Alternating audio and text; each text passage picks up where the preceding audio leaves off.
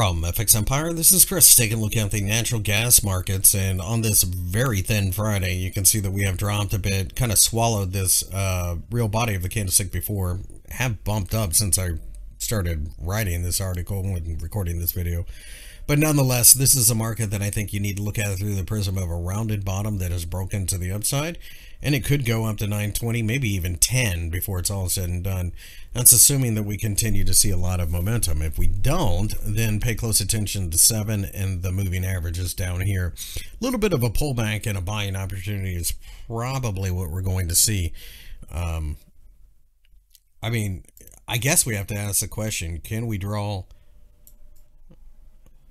this on the chart? Is that your range? It's very possible.